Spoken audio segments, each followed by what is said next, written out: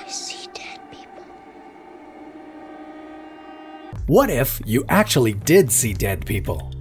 Not in a sixth sense kind of way, but in an inexplicable mass resurrection kind of way.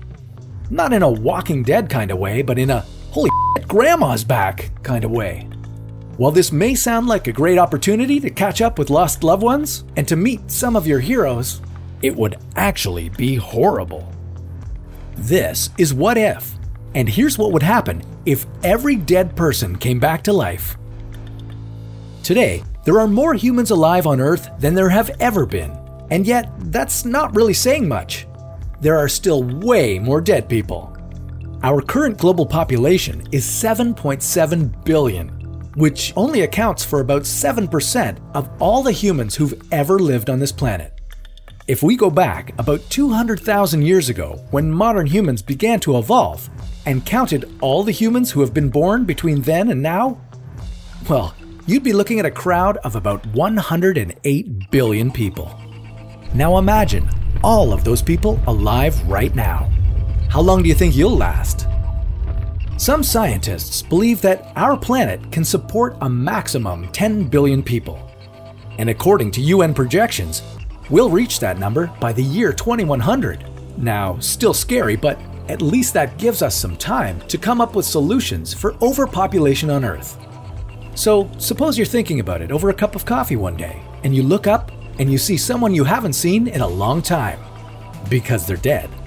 But they're not anymore.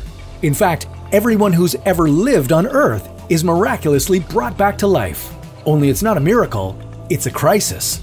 A food crisis. Space isn't even the main problem, since throughout all of human history, until about the last few decades, most humans lived in rural areas. And that's probably where most of the resurrected would return to. Ironically, despite having enough land to fit everyone, we wouldn't have enough available farmland to feed everyone. So far, we've already brought about 1/3 of the world's arable land under cultivation. And that was to feed what is now only 7% of the total population.